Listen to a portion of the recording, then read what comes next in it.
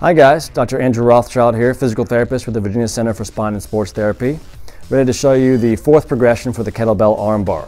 Hopefully you've watched the first few videos already and seen the progressions 1 through 3.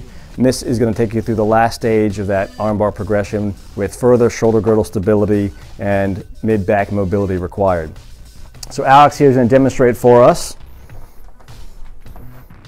And the nice thing about Alex demonstrating is that he has some trouble with this because he has some issues with some shoulder mobility and some thoracic mobility, so this is actually a very good exercise for him.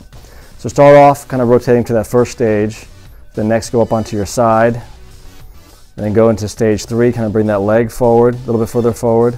So the fourth progression now would be from this position is to straighten out his top leg. So straighten out your top leg, back straight.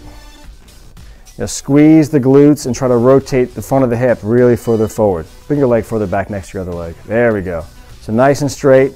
Trying to squeeze the glutes, trying to really get the front of the hip forward, getting closer to his stomach while maintaining that good neutral shoulder position.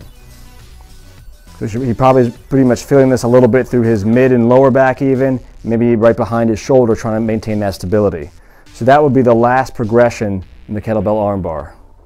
And if you want to get very mean, you can add a couple of those rotations again at the very top for some extra stability. Good. All right, roll onto your back. All right, and that's the kettlebell armbar. Hope you guys enjoyed the video. Thank you for watching.